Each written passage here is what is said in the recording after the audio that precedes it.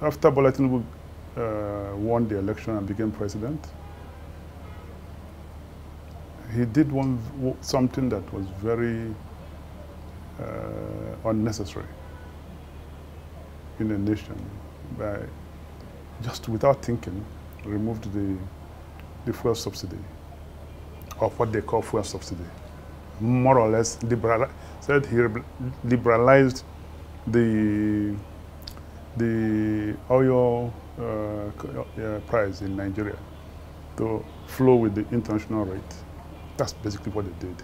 I don't know if there have been fuel subsidy before. I don't know that, and I don't want to get into that debate. But in a country, for somebody to take over the presidency or to take over the headship of anything, and in one swoop, the day you were being sworn in, and say you are increasing one commodity, essential commodity for that matter, the price by 450%. It's a disaster. I said that when they did it, and I was a bit upset and worried because, you know, we've been in this democratic pursuit for a very long time. And President Tinubu has been part of it. He's part of it. He's been part of it from almost even the late 80s. So we'll say part of the persons who made sure that the military left the system to enthrone the democracy that we enjoy today, he was on the forefront. And this is the first time one of us became president. And all of this is happening. How can you do that? Before it would be, as I said it the first week, that the economy and the government and the country it will take years before we can recover from that single damage. And it's happening. And for me to think that somebody who's been part of this struggle is now the person who took power. And the Nigerian masses started to suffer. Poverty, hunger, the humanity devalued. You watch different videos, films, and so you see Nigerians struggling for food. And before you might say, oh, that whatever statistics they gave to say Nigeria is the capital of poverty in the world. Now, I doubt if up to 80% of Nigerians can eat good meal. Not up to 20% can eat good meal in a day. Therefore, the poverty level has gone deeper and deeper and deeper. And with that, a lot of things will follow. Insecurity, instability in the economy, big businesses. If you're a committed businessman, and when things are moving like this, the way it's going now, today the dollar is, when this administration took over power, the dollar was less than about 600 and something naira. Then we saw it go to 700, 800, 900, 1,000. So we are in a big mess. How they will handle it, and the type of people around the presidency, I have serious concerns about, because those kind of persons who are around him now were not part of the people who were in the trenches, who knew how difficult it was for us to struggle and get democracy on our plate in this country. And so now, when people like us, you're disturbed. Apart from the hunger, you're disturbed. Nigerians will lose faith completely in the democratic system. If in a constitutional government we are facing this, you can imagine when there's a government that does not take over through the a constitutional means, and under that kind of space, what may happen? Because constitution brings order. There must be order of a sequence of leadership in any organization for it to work well. This is a country. It's difficult, and it's painful to me that that whatever is happening now and the way people are seeing the situation, yes, people have gotten to almost ground zero level. For them, if they're under ground zero level, it's better. If anything should happen, they may feel that it's better than before they go to hell, and so on. But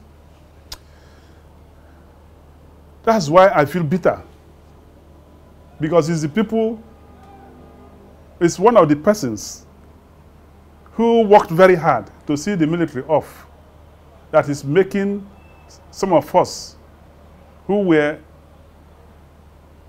you know, in that struggle to look, so all you're looking, all you're wanting is to come and devour Nigeria and put, and in Nigeria where you hear about billions of naira being stolen, billions of naira going here and there, people are paying for appointments, people are paying politicians to be able to see Mr. President, to see the person in the villa, people are paying to get positions. That's weird. That's weird. At times, some of us wonder, is it the man Tinubu that was in this, both Nadeko struggle and all other form of struggles that we were on? And when I look back, I wonder, you know, people who were in that struggle and people who lost their life. I look at MKO. I think of him. I think of Shegu Yaradua. Not Umoru, not President Umoru. Sheku Yaradua, General Sheku Yaradua. General Sheku Yaradua was the #2 man to Obasanjo when he was a military leader of the country. A decent man, and he was involved in the struggle to return the government to democratic rule. Despite the fact he was in the military, he wanted to use his, #1, his knowledge of the military, and then knowledge of the political space where he stayed for more than 10, 15 years, to blend a government that can reposition this country. Some of us happen to have worked with him, and we had a particular way of knowing Chubo Kadibo and all of those. And so, and now, Bola Tinubu, who's been involved in all this struggle, happened to be this. Therefore, when people think that civilians are bad, you find out that people like us will now not have the reason to say no. So it's painful. Things are happening around us, and people are hungry. People are hungry. But then, it's a democratic process. Unfortunately, the National Assembly, you think that, come on, this is democracy. And we have 3 good arms of government. Where's the National Assembly? National Assembly is singing on your mandate we stand. Most irresponsible. Most irresponsible. But do you blame them? When the governors we have completely seized their state, then all they do is give you, that's their own lackeys, as people who will be there at the National Assembly, and so on. When they are there, then they stand on a mandate that has created, and look at what is going on now.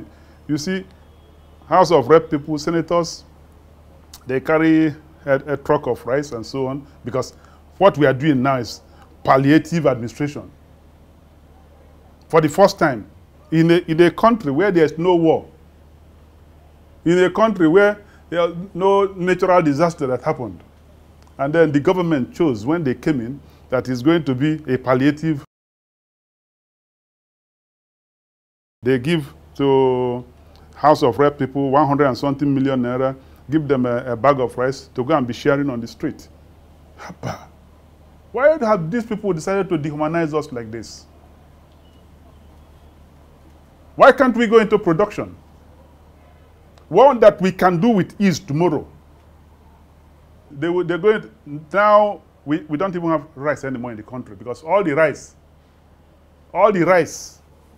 both imported ones and the ones that we farmed last year and 2 years back, has been bought because this government gave to almost every House of Rep member 1 trailer load of rice to go and share in their constituency. Gave to some senators a lot more.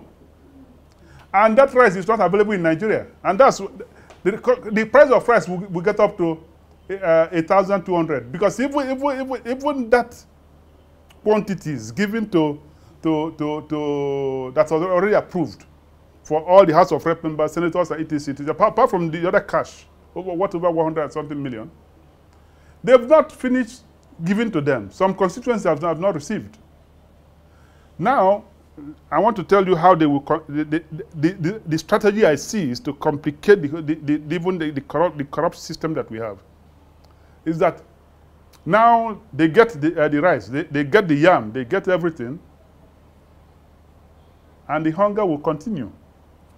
Before you know it, the second year will pass. The third year become election year.